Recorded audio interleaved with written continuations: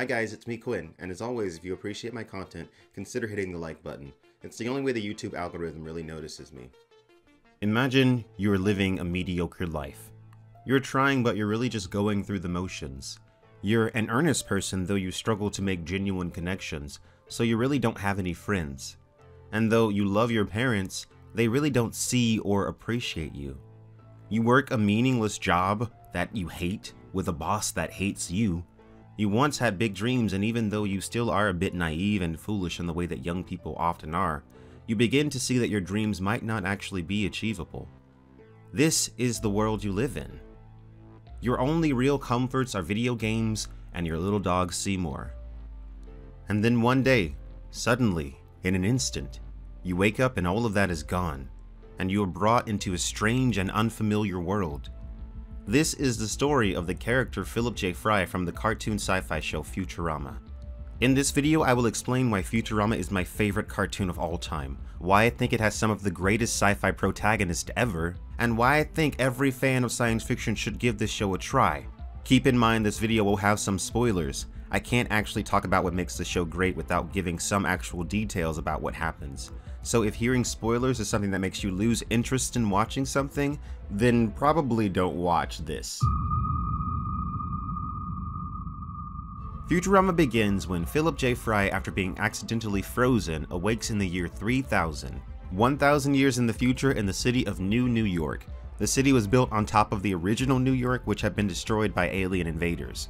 The original New York, which was accessible still through the sewers, was inhabited by an entire society of mutants, presumably deformed by waste dumped into the sewers by people who lived on the surface. By the year 3000, Earth has a whole one-world government, and space travel at incredible speeds is possible. Because of faster-than-light space travel, humankind has made contact with countless alien species, many of which inhabit the Earth and integrate into society without a problem.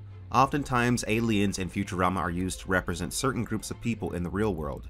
This concept is also found in shows like Star Trek, which Futurama constantly references, though we'll get to that. Earth is also inhabited by millions of sentient robots, who have lives and jobs of their own.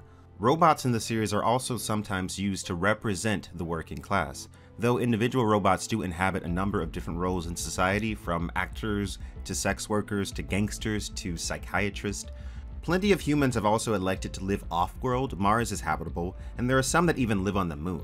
There are also countless other humans that live and or work on planetary colonies or space stations. So we've already been introduced to our main protagonist, Philip J. Fry. Now let's move on to our other characters. There's Leela, who at the beginning of the series knows nothing about her true homeworld or of her parents. Leela is a character that desperately wants to integrate into society but has difficulty due to her insecurities relating to her appearance. She is mostly human looking except for the fact that she has one large eye. She's the only one of her species on the planet Earth due to the fact that she was abandoned on the world as a baby. Leela and Fry have in common that they're both deeply alone. Bender is also one of the show's main characters. He's a sentient, alcoholic, amoralistic robot. Bender and Fry basically have a best friend buddy relationship throughout the series.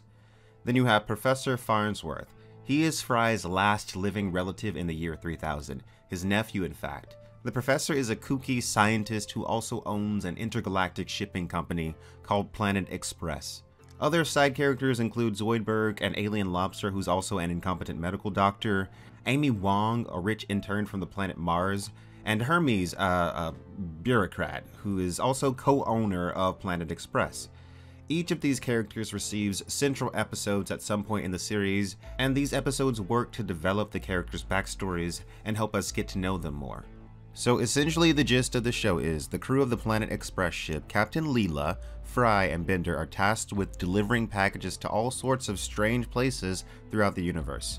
Futurama depicts the voyages of the Planet Express ship as they explore the final frontier. They encounter all sorts of strange new worlds and new civilizations.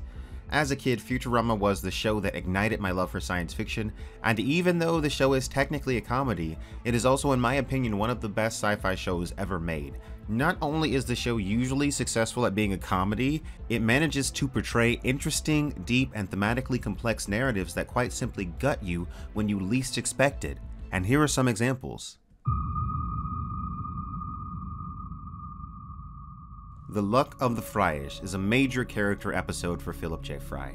His relationship with his family becomes much clearer and much more defined. In this episode, Fry, after experiencing a string of bad luck, remembers his 7-leaved clover, which he hid away before he was accidentally frozen and woken up in the year 3000. He journeys underground to his old home in the original New York to find it, but upon searching finds out that it had been stolen.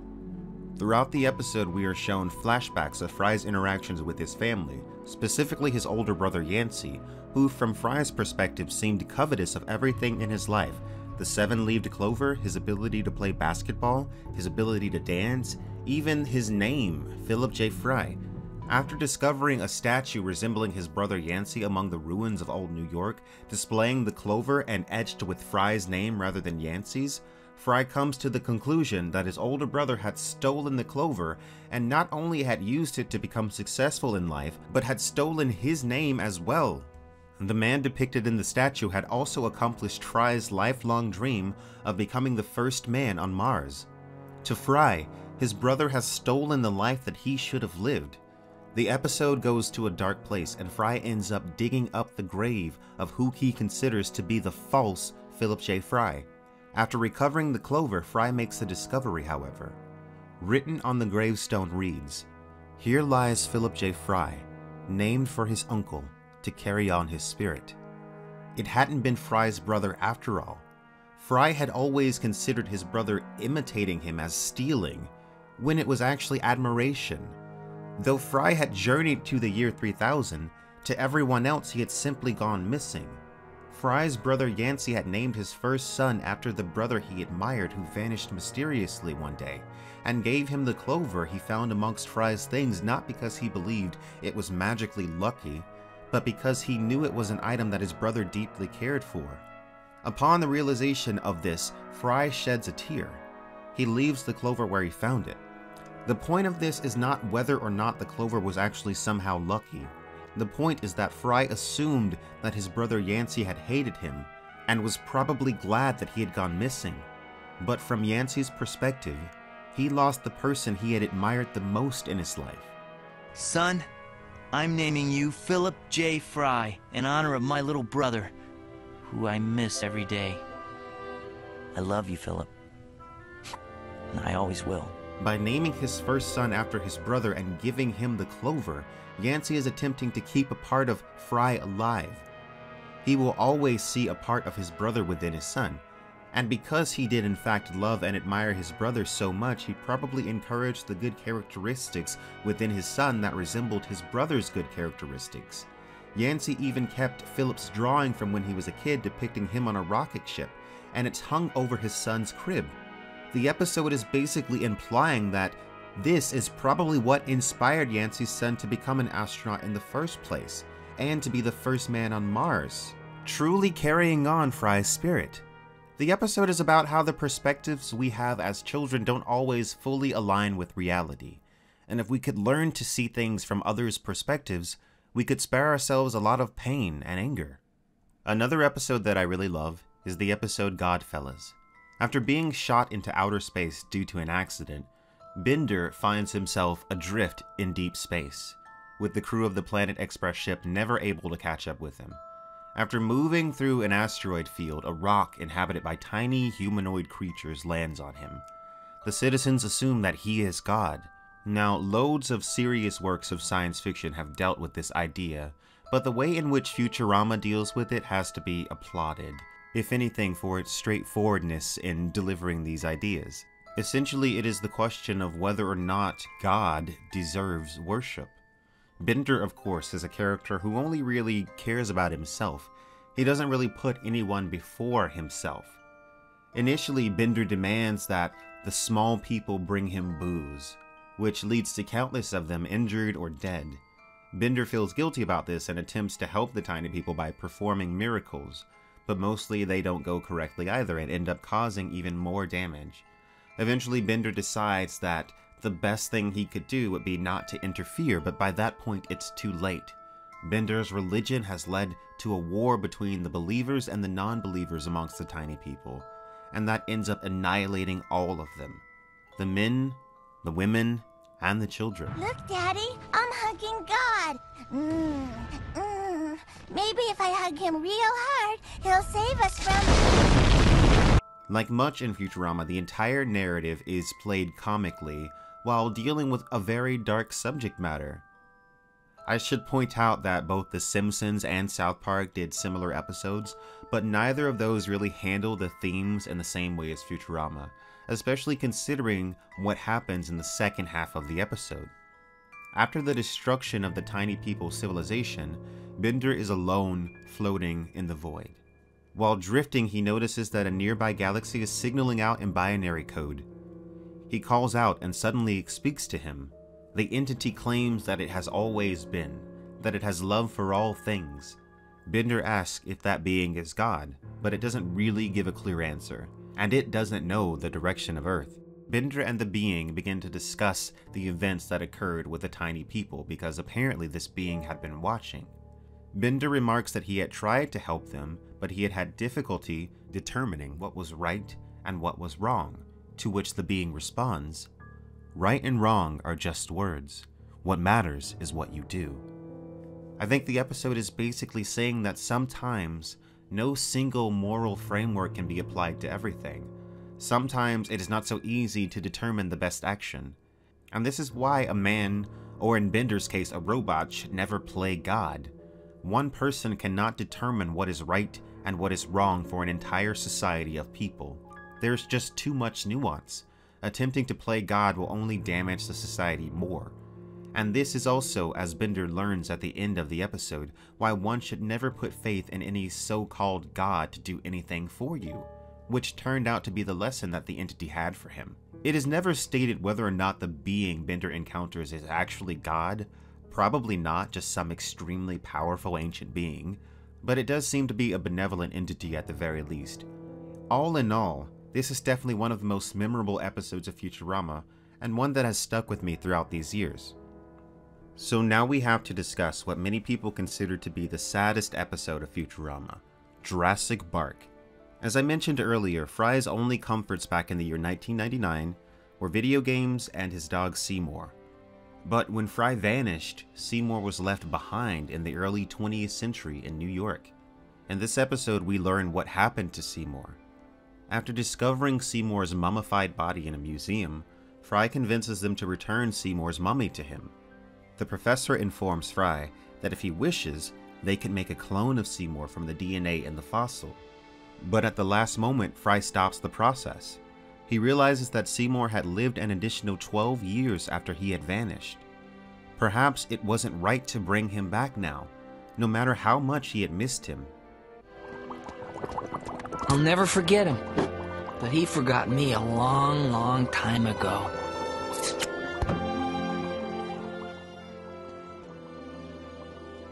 However, in flashbacks throughout the episode, it is implied that Fry is wrong. Seymour is seen distressed, searching the city for Fry, and he's even able to find him.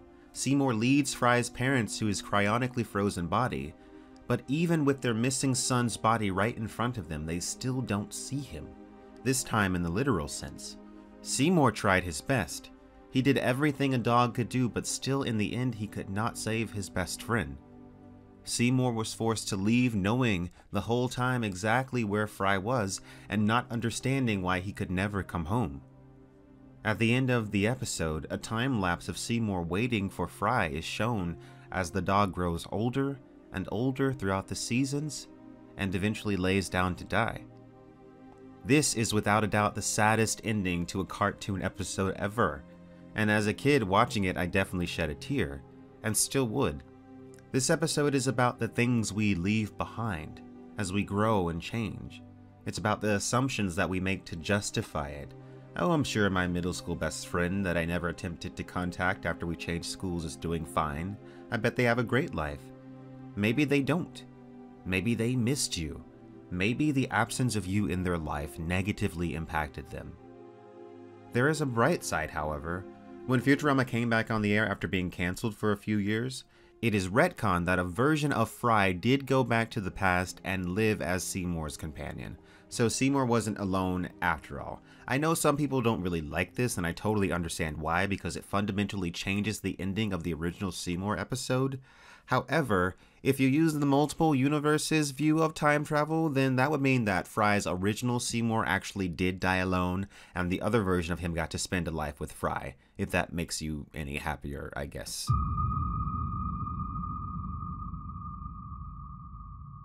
The episode named A Clone of My Own is an episode all about death.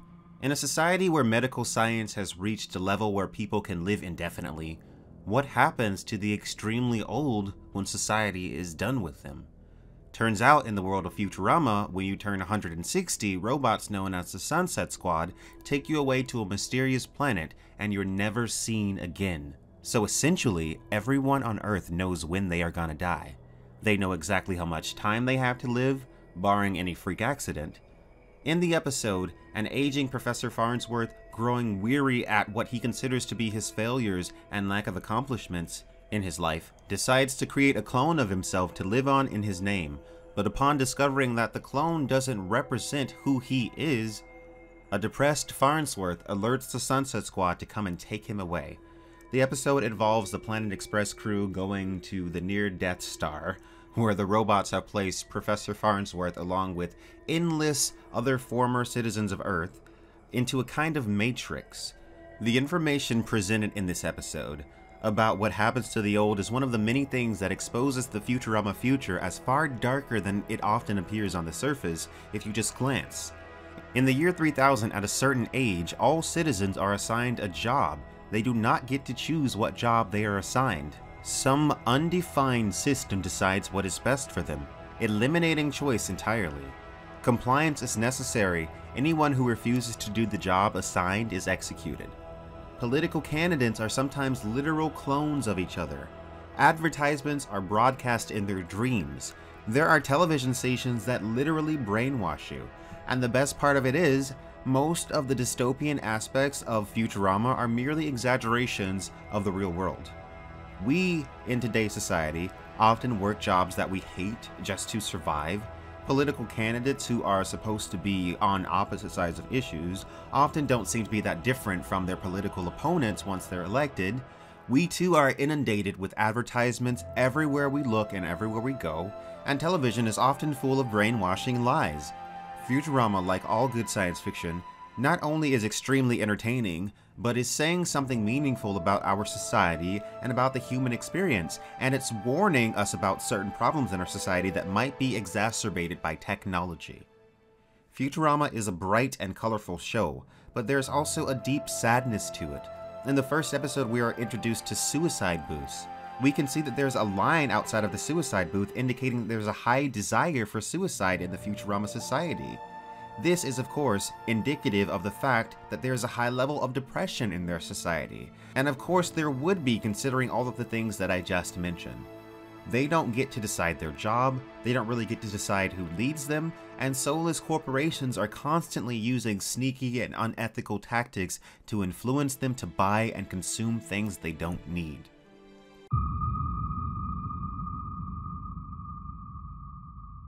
In case you haven't realized, Futurama is jammed-packed with references to science fiction. There's 2001: A Space Odyssey, there's Star Wars, the work of Isaac Asimov, Twilight Zone, The Planet of the Apes, Soylent Green, Dune, and more than any other, Star Trek. The entire main cast of the original Star Trek even showed up for an episode. Futurama is a show made by sci-fi fans, for sci-fi fans, and it definitely paved the way for shows like Rick and Morty. If it hadn't been for this show, I would have never become the sci-fi fan that I am. This channel would not exist as it is today. This show, because of its constant retro sci-fi references, was extremely important for me in developing a taste for classic sci-fi and all sci-fi in general. You really grow to love the main cast of the show as well, even Zoidberg, and the voice actors really do a great job with all of these characters.